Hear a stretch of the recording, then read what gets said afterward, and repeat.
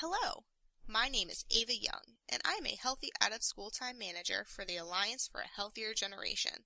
I and my colleagues help out of school time organizations improve their policies and practices to encourage healthy eating, physical activity, and youth engagement.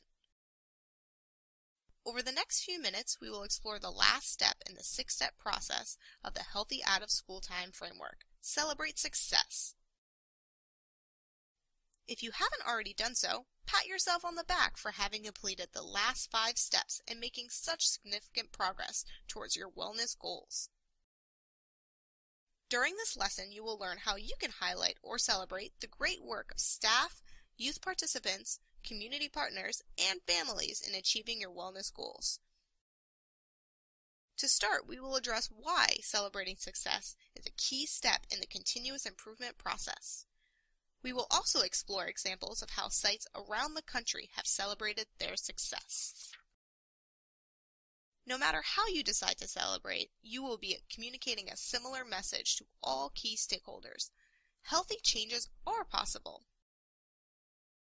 A few ways out-of-school time sites have celebrated their success in achieving wellness goals in the past include holding an end-of-year celebration with youth and staff, recognizing staff contributions at monthly staff meetings, writing a success story, including it in a monthly newsletter or other program materials, sharing progress and success with supervisors or other organizational leadership during monthly check-ins or end-of-year reports.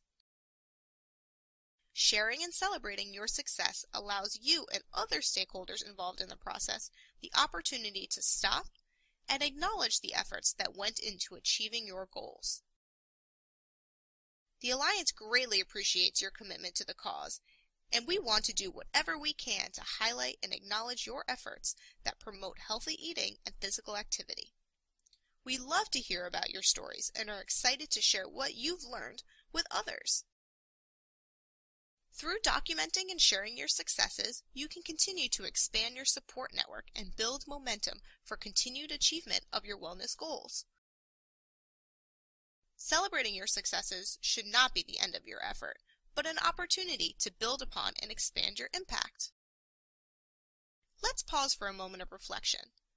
When you've been successful at something in the past, how have you been acknowledged or celebrated? How did it feel when others knew about your success?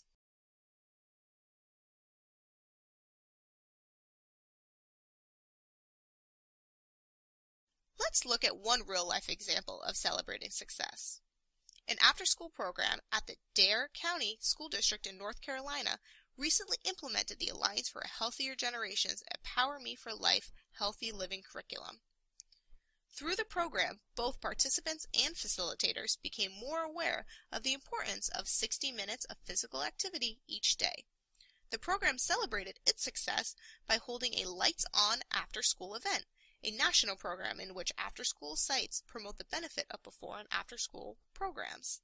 Students and staff showed community members and parents how they had been empowered to live healthier lives. Students led yoga demonstrations and shared their physical activity and healthy eating journals. Using the Empower Me for Life curriculum, students made posters that showed the barriers to being physically active, bumper stickers with healthy slogans, and a collage with pictures of alternatives to being sedentary. An event like this example is a powerful way to show the progress you have made as a site. This type of event not only highlighted the improvements made, but honored youth and staff for their contributions.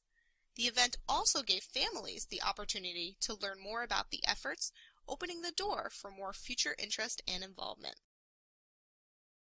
Through highlighting successes and engaging all stakeholders, you can help ensure that your new healthy eating and physical activity commitments become part of your site's culture, helping to sustain your efforts for future years. You have now finished the last step of the 6-step process, but this shouldn't be the end. Our 6-step continuous improvement process is intended to be just that, continuous. With success under your belt, you might be ready to look back at your inventory and consider new goals and opportunities. Or you may be ready to go above and beyond the standards and practices listed on the host inventory. Either way, you are ready to use the Healthy Out-of-School Time framework and our 6-step process again to further support the tremendous work of your program. To review any of the previous 6-step process lessons or to browse additional professional development opportunities, visit host.healthiergeneration.org. Thank you again for all of your incredible work.